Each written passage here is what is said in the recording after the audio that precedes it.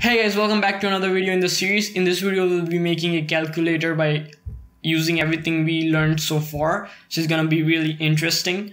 So before we get into that, I'll need to show you one thing. So just let's say we have a function add. It takes in x, it takes in y, both are ints. It gives an output of int, return x plus 5. Now what if I want to store the function add to a variable? So what we can do is we can say var, we can name it, let's name it x, and we can say func int comma int. So basically this func int comma int and output of int is referring to the data type of this function, as this function is taking 2 int inputs and giving 1 int output. So basically this is the data type of this function. So if I do something like fmt.println, let's say 9 comma 8, and if I run this, hold on, we got a runtime error. Invalid memory address. Oh yeah, we have declared the function, but we haven't initialized it. So we can say x is equal to add. Let's do that. Let's run it, and we get 17. So that's how you can store a function in a variable, and that's how you create a function data type. So that's just something I wanted to get covered. Now let's get into the main thing. Okay, now let's get started building our calculator. So how this calculator will work is the user will enter a start number. So for example 7, then the user can say something like add 3, and 3 will be added to 7. Then the user can say something like subtract 5, and 5 will be subtracted from 10, it becomes 5, and we will output the number 5. So that's what I want to build on. So let's do that by creating 4 main functions, or sorry, 4 core functions. So first function will be add. We'll take x, y as int and output as int, and we'll just return x plus y. Let's just copy this for our subtract, multiply, divide. So let's name this subtract, multiply, and divide. So this will be a division, a multiplication, and a subtraction, right? Now what we can do is we can have an if else loop, basically saying that if the user inputted function is add, run the function add. If it's subtract, run the function subtract. However, that if loop will be really messy. So what we could do is we can create a map called functions, map of string key and func int with an output of int type. And what we can do is we can say add, and we can map it to add function. We can say subtract, we can map it to subtract. We can say multiply, we can map it to multiply. We can have divide, and we can map it to divide. Let's save that. We're getting an error. Function declared but not used. Functions declared but not used. Okay, so this will basically save us time for creating an if else loop. What we can just do is whenever the user inputs a function name, for example subtract, we can just find it in the functions map and pass in x and y numbers, 2 numbers basically, and it will do the function, right? So now let's go down here and let's create a var current number. This is basically the current number, which will be of type int. First, what we are gonna do is we are gonna say we're gonna create function current number, and we'll say fmt.println enter the start number. So that's gonna be the starting number. And to take input in Go, what you do is you do fmt.scan and you pass in the pointer to a variable. So we'll say current number. So whatever user types in will go to the variable current number. We're getting errors. That's just because we haven't imported fmt. So basically the scan function is used to take input from the user by passing a pointer to a variable, and it will transfer whatever the data user typed into that variable, right? So that's gonna be, so that's how we'll have the start number. Now we'll say done is false. For not done, this loop will go in and we'll have var function name, which will be a string, and we'll have var number, which is gonna be an int, and we'll do is fmt.scan, or sorry, fmt.println. You can say what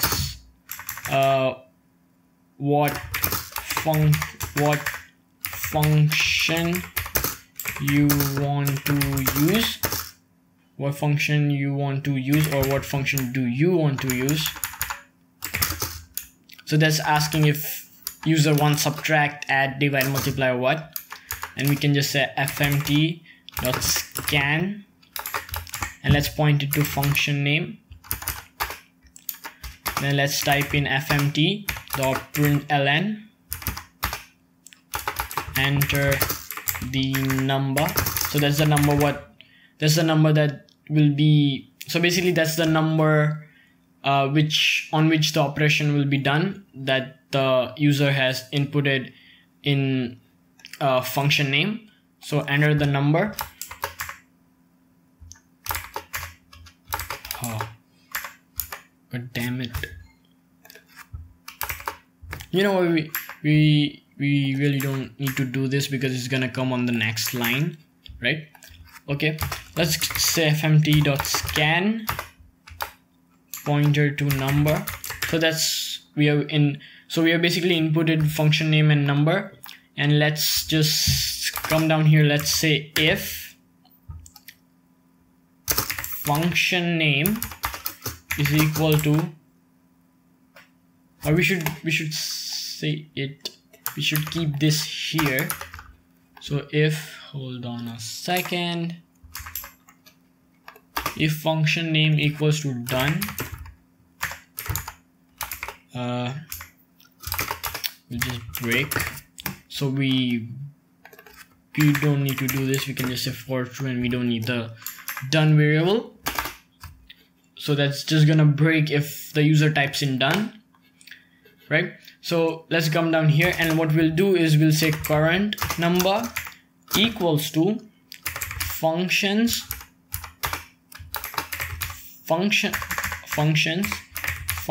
name open bracket current number and to the number that the user entered, right? We can just do that, and at last we can say fmt.println your number is, and then on a new line let's print out the current number.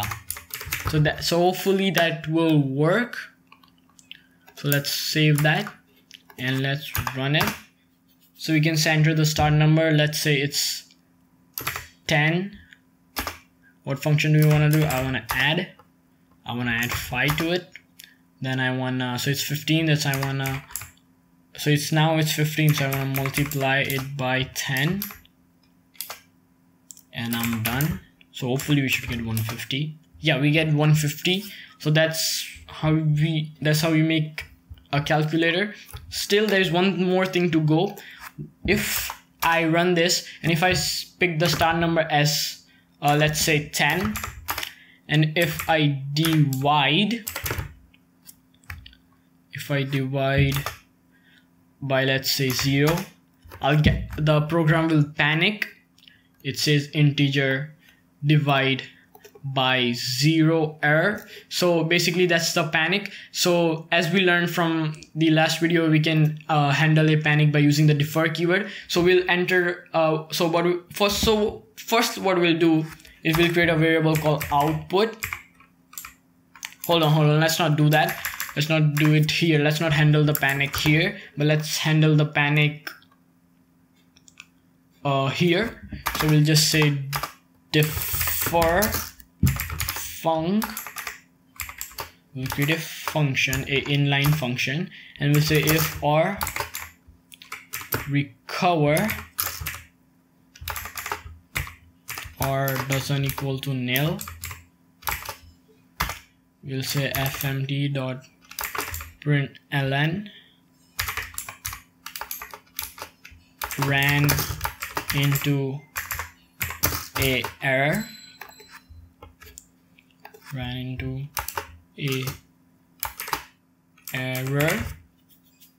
and we'll just call the main function. So we'll just restart. Right, let's run that. Oh god damn it. Let's run that. So we can have something like 10, and if we say 0, oh hold on, shit. So if we have a start number, let's say 10, I wanna divide, enter the number 0, it will just say ran into a error or ran into an error. Sorry about my grammar, and it will just restart the main function. So that's how we build a calculator, and that's basically we have used everything we have learned so far, or mostly everything. We still haven't used something like a slice or an array, but that's pretty much everything we have learned so far. Sorry if this video is a little bit bad because this was a more of a practical video and I didn't really study anything about this. I just started recording it and I just went in. So sorry if I made a lot of mistakes in this video, but like the video if you liked it, subscribe if you loved it, means a lot to me, and hopefully meet you in the next video where we'll be starting the actual crux of Go. This is all just the basics, but with the next video we'll be doing the actual crux of Go. So that's that. Bye, and meet you in the next video.